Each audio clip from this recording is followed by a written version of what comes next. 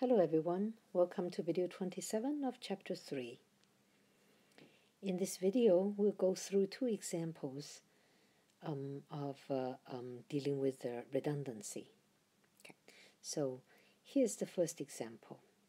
We want to minimize this expression here with two constraints and the four variables. Okay, so we can take a look at this problem. And we see that this right-hand side is positive, so this problem is in standard form, and we can use LP assistant. And we see this is not canonical form, but we can use LP assistant directly there and adding artificial variables. Okay, so let's put this into the LP assistant. Okay, so, and this is the tableau generated by the LP assistant, and I have made a separate video and using LP assistant. You see how I set it up, how I put in the data, how I set up the artificial variables. Hope that one will be helpful for you of using it. Okay, now let's take a look at the tableau and then let's talk about details here. Okay, so the first part here is the initial problem, and then we added two artificial variables, x5, x6, and then it generated this auxiliary problem to minimize w. And then let's look at coefficients, two negative ones. Let's say this is more negative. I choose to pivot here, and then I look at these two. Look at the ratio, they're the same. They're both 2. 6/3 is 2, 4/2 is 2. So you can choose any of them. So let's pick this one. I click on that, and I pivot, and I obtain the second part of the tableau. And now we see that in this tableau, W is 0, which means the minimum is obtained. But x6, which is an artificial variable, is still in the set of the basic variable. So I have not put the original problem in canonical form because this one is an artificial variable. We need to move this out. Actually, in this problem, you can also observe that the coefficient in the objective function for the w here actually still has a negative term, okay, even though it's already at its minimum. So, which means I could pivot here, and 7/3 is also non-zero. And note also that the right-hand side here is 0. So if I pivot anyone in this equation, I will not change the objective function here, okay? So let's click on 7/3, and then I get the next part of the tableau. And here we see that it's all 0 for the W and 0. So this last equation basically says 0 equals 0, okay? And then we can throw that away, and we're done. Now we enter stage 2. Now we look at optimization for Z. That is, we'll look at the coefficients here. And we will totally neglect this part. This is the artificial variable part. Okay, so we see there's a negative term, and then we see there is a positive coefficient. That's where we pivot, and you click on that, and it generates this tableau. So we'll totally neglect the last one. We'll only look here, and the coefficients are positive. Nothing is negative.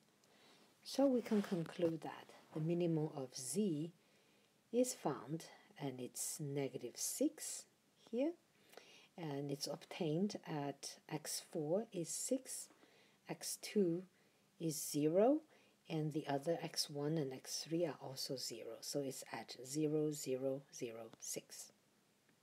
Okay, so this is the first example of dealing with the redundancy.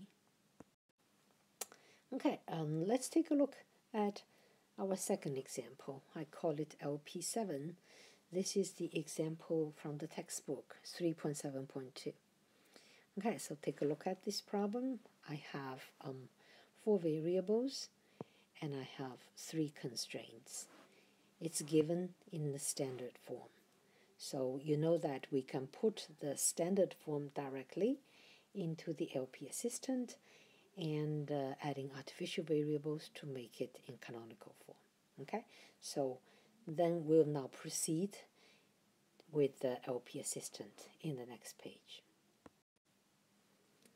Okay, so here is the output of the tableau of the LP assistant. If you want to see details of setting it up and how it works in action, you can watch the video on that, the next video.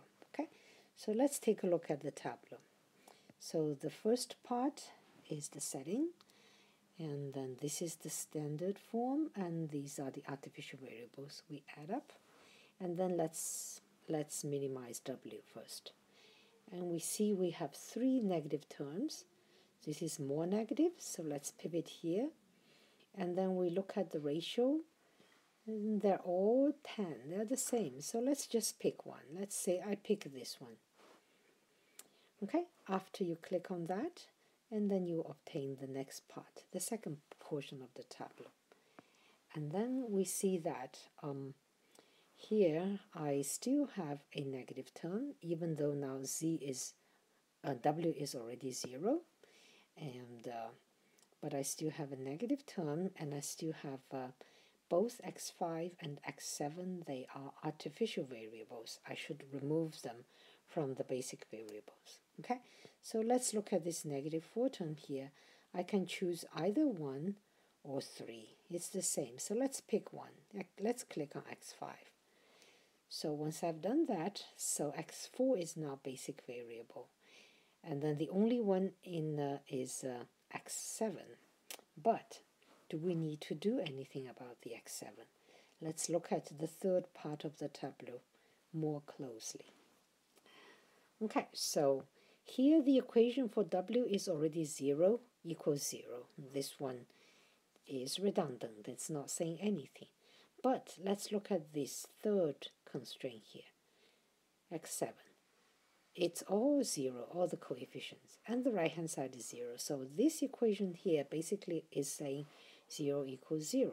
So that is a redundant one. Okay, so therefore there is no need to pivot here and to remove x7 from the basic variable. We will simply neglect this row. So let's pretend this row doesn't exist and just look at the first 2.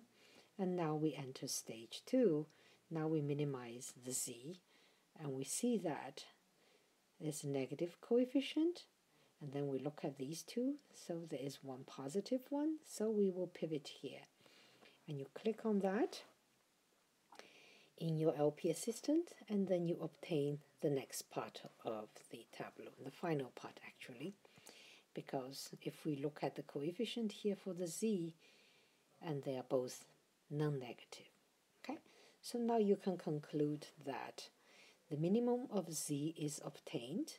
It's negative 35, and it's obtained at x1 is 5, x4 is 15, and x2, x3 are both 0. So, and 5, 0, 0, 15.